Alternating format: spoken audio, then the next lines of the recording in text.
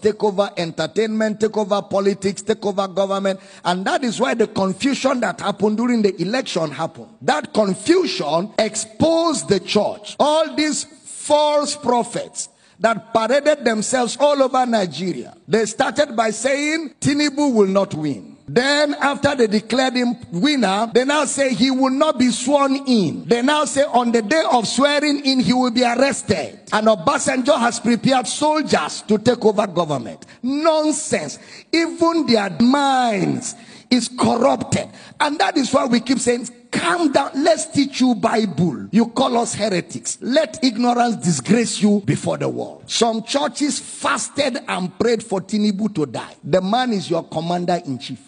Deal with that. That's how when Buhari entered office, a lot of Christians began to say he will die. They even said when he went to outside the country that he will not come back alive. Christians, churches, that he will die. The man did 8 good years and went home younger than when he became president, to show that the Lord is upright and there is no unrighteousness in him. God is not a killer. And with these false prophecies, they have destroyed the faith of many people. Because many people fasted and prayed sincerely that Tinubu should die. And their God traveled. So now if you ask them to pray, they are not sure God will answer. They have eroded their faith. They have shipwrecked their faith because of lack of understanding that there's a difference between the kingdom of God and the kingdom of this world. How many of you remember I told you that this thing, God is not involved? Did I tell you that? It's a contest. It's a competition amongst men. And in a competition, men set the rules. In a competition, men draw the borderlines. In a competition, men judge the competition. And in a competition, men announce the winner of the competition. True or false? Anything that a man will set the rule cannot be God. God is not a man. Your elections, the rules are set by men. Your constitution is drawn by men. It's not Bible. It's not God. It cannot be God. God does not install presidents. God does not install presidents. Men vote who should rule them. There's a process that is set by men. And men will determine who wins.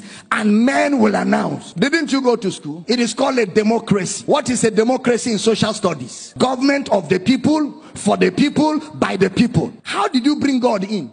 The government of God is a theocracy. You didn't hear what I said. The government of God is a theocracy. That is God's government over his people. There is no theocracy anywhere in the world. It is democracy all over the world. That is why preachers in America kept saying Donald Trump will win, and kept saying it. In fact, one woman of God was on television praying, oh God, send African angels, send African angels to come to America and make Donald Trump win. Look at caricature, disgracing themselves, men and women of God, embarrassing themselves before the world, before unbelievers, before other religions, making a caricature of themselves, allowing themselves to be overtaken by lust, ambition, and greed. All of us want Nigeria to be better, including myself. I want a better Nigeria. I want a great Nigeria. I want us to have the best of government. I want us to have development. I desire it so greatly. But it can never be the kingdom of God. It can never be. It is still the kingdom of men. It is still operated by men. And anything that men do can never be perfect. Anything that men are involved, anything that it is orchestrated by men, within the boundaries of men, it can never be perfect. Somebody even said that if Tinubu becomes president, we should amputate his leg. He said, amputate my leg. We're looking for him. Somebody even said he's a prophet. If Tinubu becomes president of Nigeria, there is no God in heaven. Look at that charlatan. That's a charlatan. That's what? A charlatan. Some churches, even pastors, stood on the pulpit and said, vote for this man. This man is the will of God. Let's fast and pray. How can a pastor be partisan? The pulpit is not a place for politics. The pulpit is a place, it is the pillar and the ground of the truth of the gospel. You don't use your pulpit except you don't know what the gospel is. And I don't blame them. Many of them don't know what the gospel is.